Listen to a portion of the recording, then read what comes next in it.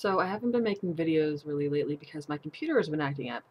It's running super slow, and when I try to make a couple videos, I delete them because it was saying that I had faulty issues or that it was bad quality. So hopefully this video turns out okay.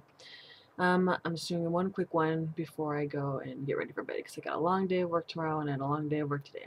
But I just recently listed an item of a raccoon penis bone, and I got a lot of responses on it on my Facebook page.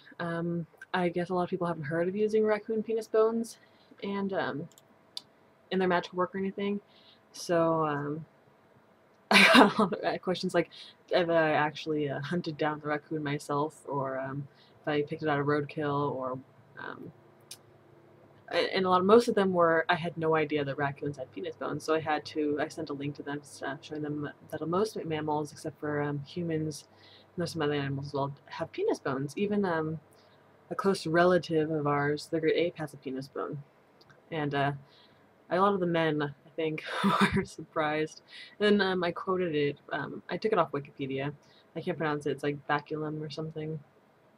That it actually supposedly prolongs and increases the sexual potency. And I can see that, having an actual bone inside of your little friend could help a great deal, I think. No, I'm kidding. But here is the raccoon penis bone. That way you can see it better instead of just a picture. See the comparison of the size. So yeah, let's see how my computer is always lagging behind. So sorry if I like pause for weird moments. But it's also known as a coondong, a love bone, Texas toothpick, Spanish bone. There's tons of different names depending on where you're from and the practices with it. I'm sure you could use other penis bones as well, but this seems to be not the, I don't know if you want to say popular bone, but the one most used. And HooDoo, and I'm sure there's other practices as well, but that's where I had learned about it from when I was from a HooDoo study that I was doing, or from studying HooDoo. So penis bones are given from a boy or a man to his lady love, to a girl or a woman, and it's supposed to be seen as like either a love token or a love amulet. Depends on who you ask or what information you read. Some will say that him giving the penis bone to a woman kind of as like putting a love spell on her. Another one says it's a symbolism, it's a token of love. And then also women could wear it if it was given as a gift. Women could tie a string on it and wear it around their necks. And I'm sure it has the same sort of thing, either a love token or like a love amulet of sorts. I was actually gonna wear it in my hair because I've been trying to do buns recently because I made some hair. I've been making a lot of hair sticks. Let's see if I have some right here for my for the Witches of San Diego, for my fundraising stuff. These are just black ones of gold glitter. So but I have anemia issues, so my hair is very thin. It falls out easy. It's inherited anemia condition. So I don't want to like putting a ponytail because it gives me headaches, but I get hot easy, so I have to put it up.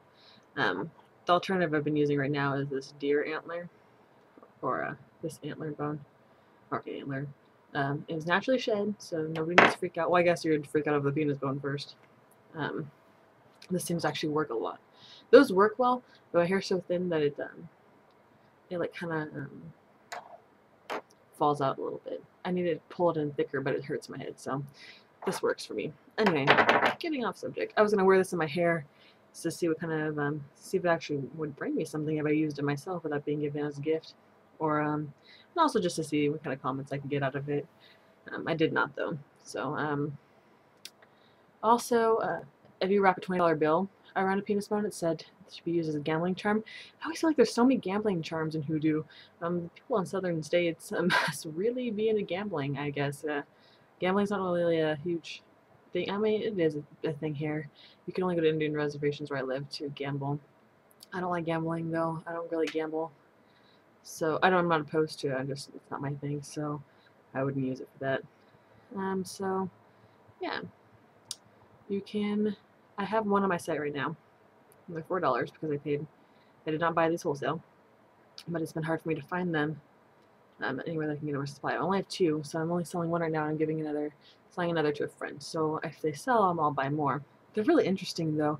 I've seen people make just regular amulets out of them, I have gold ones and silver ones on Etsy that aren't even the penis bone. It's just it's a I had a long day. I'm trying to think of the word. Just like a another. It's a fake penis bone, but it's made in the shape of a penis bone, so that it's can still sort of bring you whatever luck or I mean love. Right. See, all my videos are rambly. Anyway, so yeah, that's my short little video on raccoon penis bones. I'll post a link to my Etsy shop so you can read about it a little bit better. It's basically the same thing I just said because I didn't put much on there, and you can see pictures of it. And I would suggest doing further research on it as well, since it's pretty interesting. HooDoo has a lot of interesting, cool things. It's one of the reasons I'm so attracted to it, is that it kind of feels right with me, but also has so many things that are just like, are you kidding me? I could use that for this. And if this has been sitting next to me this whole time, I could use this and that. And I don't know. I just love it. So I'm going to go sleep now after I take a shower. Thank you for watching my videos.